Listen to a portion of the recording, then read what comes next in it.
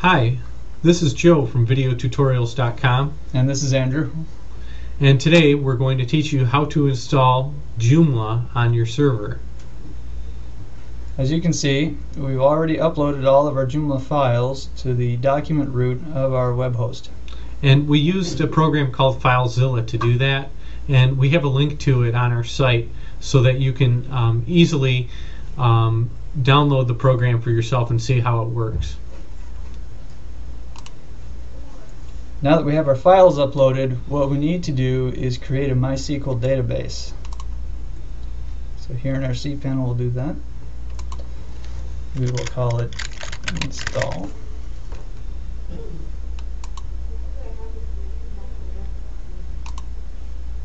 And you see that it's created a database called Joomla_install.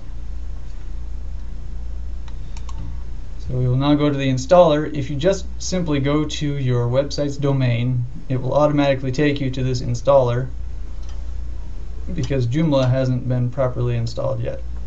So we'll select English as our language, hit next. Our settings here look good. It says that display errors are on, but we can deal with that for right now. We'll agree to the terms of use. Now here's the important part. Our database host is localhost, as it will be for most. If yours is different, your web service provider should be able to tell you. We'll put in our username and our little password here. Now you're going to want to write those down because you're going to use them later. And we'll use that database name that we just created, Joomla_install. And hit next. Hooray, we made it! Okay, we're not going to bother with the FTP right now. We won't really need that for the purposes of our demonstration.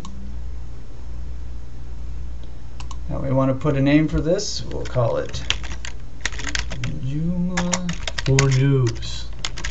for noobs. For email, we will put in info at Joomla4noobs.com.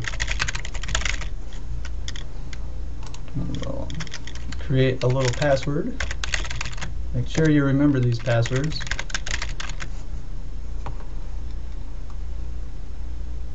And then we will hit next. We don't want right here, this is an error, or it is squawking at you saying, do you want to install sample data? And almost every time the answer is no, because if you install sample data, it's going to give you a lot of files and gobbledygook that you do not want. Okay, we have everything installed and configured now.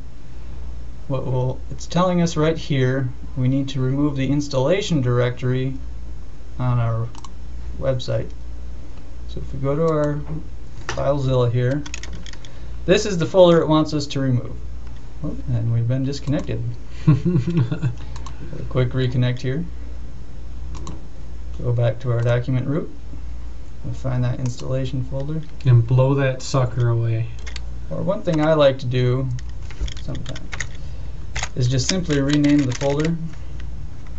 We'll call it that. And voila. Let's go back to our site here. Go to our web domain. Bam, there it is. Look at that. Joomla for noobs. We are rolling. Rock and roll.